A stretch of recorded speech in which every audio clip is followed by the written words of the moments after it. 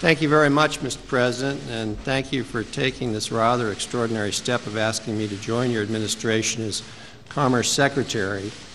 We are, as you've noted, in the middle of a very difficult economic time.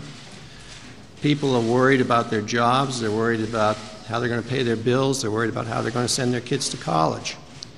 And you've outlined an extraordinarily bold and aggressive, effective and comprehensive plan for how we can get this country moving.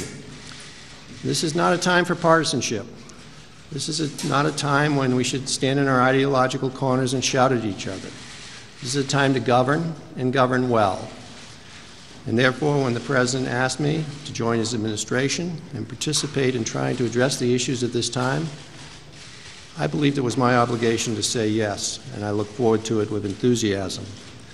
The Commerce Department has a broad and interesting portfolio, as the President outlined, but its primary goal must be to create jobs by promoting industry, promoting economic activity, and promoting excellence in science. And I intend to pursue those avenues aggressively.